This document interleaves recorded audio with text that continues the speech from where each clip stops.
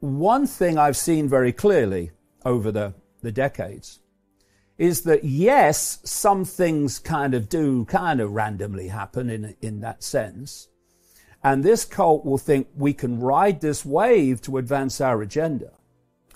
But anything that is a opportunity to vastly advance that agenda is never random. It's always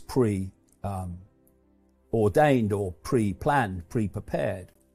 So you started to see the evidence emerge of Event 201, World Economic Forum, Klaus Schwab, simulation. And if you look, and you can find it on the internet, at what was said and all that was contributed to that, it was preempting what actually happened. The journey they want to take us to, or the journey they want to take us on, the outcome, which makes total sense of the last 2 years, is to create a society of total global control, 24/7 surveillance, and a structure that I call the Hunger Games society, in which you have a tiny, tiny few globally at the top of the pyramid. At the bottom of the pyramid is basically the rest of the population in deprivation, in poverty, and dependency upon the few at the top. And if you want to control people, make them dependent on you. And this Hunger Games society, between those 2 points, the few and the many, I said they plan a vicious police, eventually police military state, to impose the will of the tiny few, the 1%, it's actually less, upon the population, and to stop the population challenging the 1%. And when you look at the last 2 years, that is precisely what has happened all over the world. You've seen decision-making, even taken out of the political level, really, to a few insiders, and not even elected politicians, but medical experts, they call them, scientists, psychologists overwhelmingly, have been driving this policy all over the world. And when you look at countries like Canada, Israel, Italy, Australia, has been transformed from what they perceived was a free country into a fascist state. Extraordinary levels of tyranny. Well, I have a phrase, know the outcome and you'll see the journey.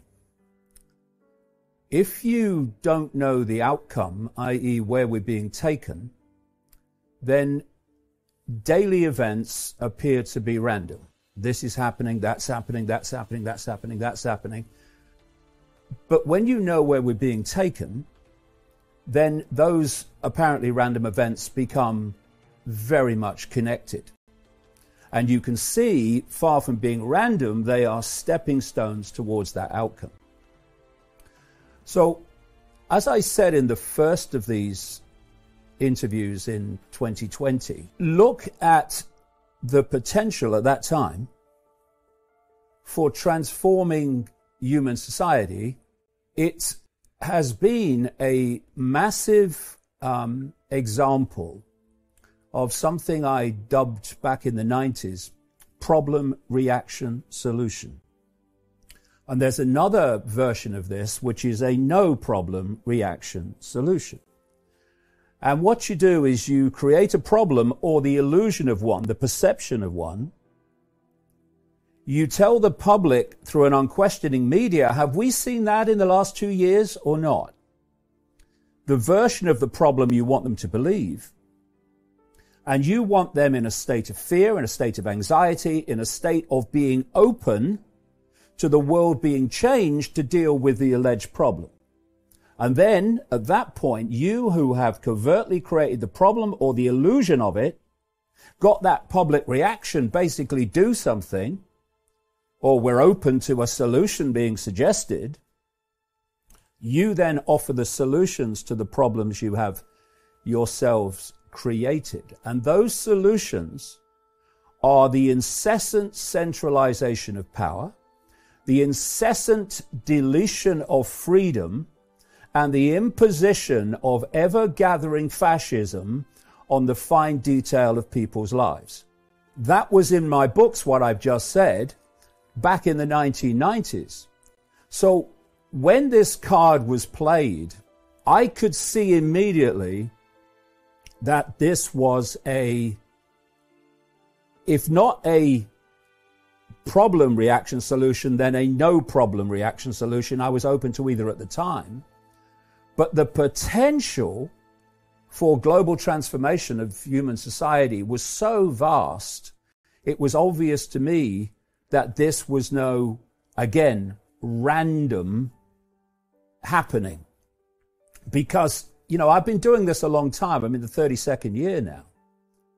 And, you know, I've looked at this on many different levels, including the psychology of those behind it, what I call the global cult. We can get into that.